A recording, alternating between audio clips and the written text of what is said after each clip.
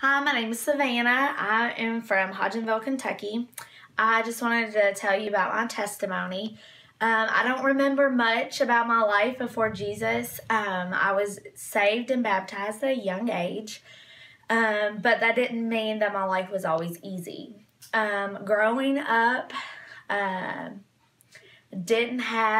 had godly parents, but it was about only like that on Sundays.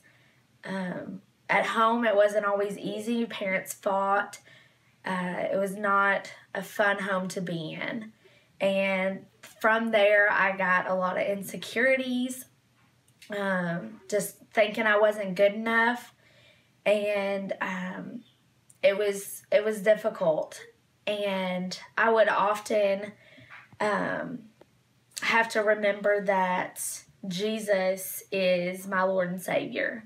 And that's kind of what pushed me through those difficult days between my parents, fighting all the time, and just an unsettling kind of living environment. And so from that day, or from those days on, I have just really relied on God, and I've always kind of stayed the narrow path. Even though days and weeks were a little more difficult, depending on what was going on, or what had happened. But this verse always kind of spoke to me. It's 2 Corinthians 4:17.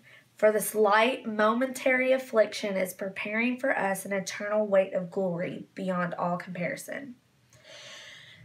So from those days on, I have been just trying to focus my attention on Jesus, and knowing that this life is just a short time that we're here on earth to glorify His name. That as believers, we have a future glory in heaven that God has already prepared for us. So, thank you.